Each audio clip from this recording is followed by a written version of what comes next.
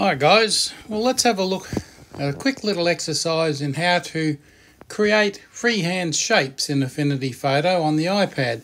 Colour them in, cut them out, do what you like with them. So let's start with a new document.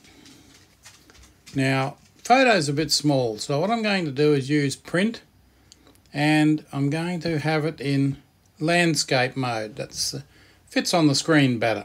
Now I won't put a clear background on it at the moment because I want to do something else later. So okay, and there's our document come up there. Now I'll just pinch it in with finger and thumb so it all fits on the screen. Now this is too easy.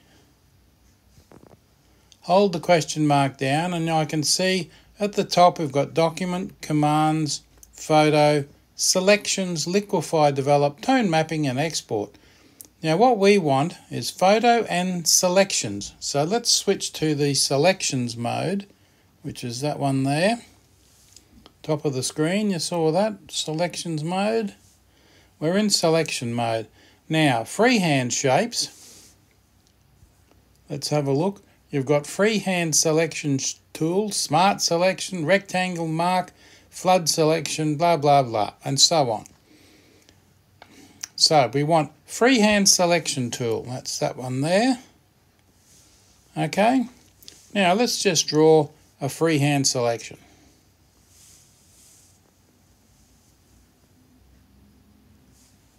And there we go. What could be neater than that?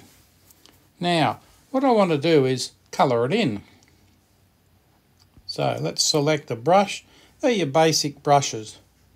Let's look for something a bit different. Recent brushes, 20 blood spatter blushes, acrylics, artista brushes, dry media. Okay, let's try artista brushes. Now there we go. There's a brush 1, brush 2. Let's try brush 3. And you can see down the bottom in the context toolbar what it looks like. Now black is not much chop, is it? Let's go to blue and we'll lighten it up a bit. There we go. So we've got colour blue, you can see that down the bottom there. That's what we want. Let's lighten that up a little bit. Okay, wet edges, no, we don't want any of that. Let's not get too carried away, but what you can do with this brush in that selected area, you can paint on there and you can go right up to the edge and it won't go over the edge of the selected area because you're working on the selection. Now isn't that cool? Let's just colour that in nicely there. Lovely, tell your mother. Look at that. There we go, and it doesn't matter, as I said, if you go right outside the edge because it won't colour. Now, what I want to do is change that brush a little bit. Let's go back to that one and let's change the colour to a very light green. There we go, nice light green. And you can use the colour swatch up there, the colour wheel up there, or the colour wheel in the context toolbar. You can change the opacity, the flow, the hardness and the brush width. But let's just go in there, put some green in that section that I left. And again, you can go right over the edges. Now this might be the background you're building to something completely different. You might have some shape in your project that you want to colour or put a coloured background behind. Now how do you do that? Let's have a look at this over here. It's still on the same layer, your original layer. Now be careful of that because you may end up colouring a layer that you don't want to colour.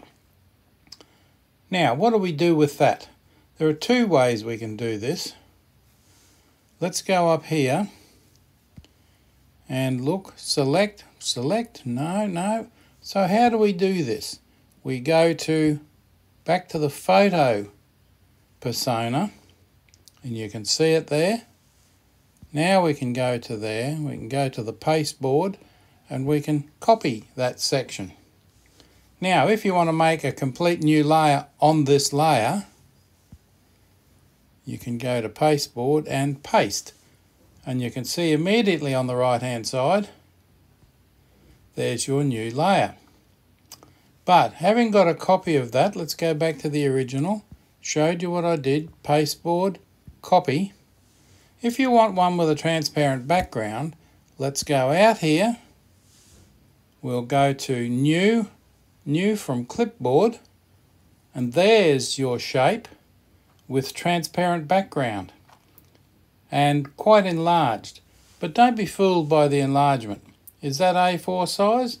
Don't know. I just tapped it so you can see the bounding boxes all around, and we'll look for the transform.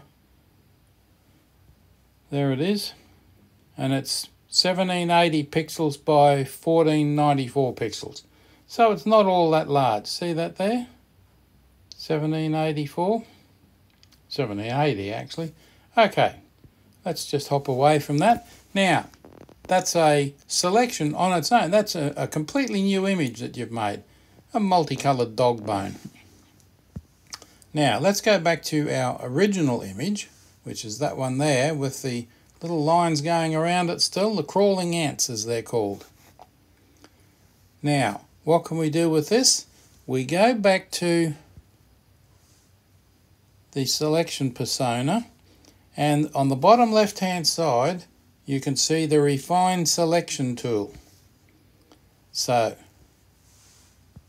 with that selected, I just touched that one there, the move tool, and it selected the bounding box, that one there. Let's just remove that for the time being. Turn it off so you can't even possibly see it. Let's go to there. Now I go back to the refine tool on the left hand side, and you can see there it's isolated out the refine tool. That allows you to change a few things, but what I want to do is go to selection and move that from selection to new layer. So tap on that. We've now got new layer in the context toolbar, and let's apply the new layer, and there it is. Now what that does is turn off the original underneath it, and you're left with just the new layer. But you'll note it's got a white background, which might be just what you want, or it might not be.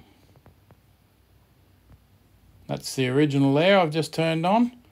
Looks the same. There we go, and that's the copy I made before, all the same. So what you've effectively done is, rather than copy and paste, you've just made a new layer. And that's really all there is to it. Creating shapes. Well, creating a freehand shape, and that was using the freehand tool. Let's go back to there.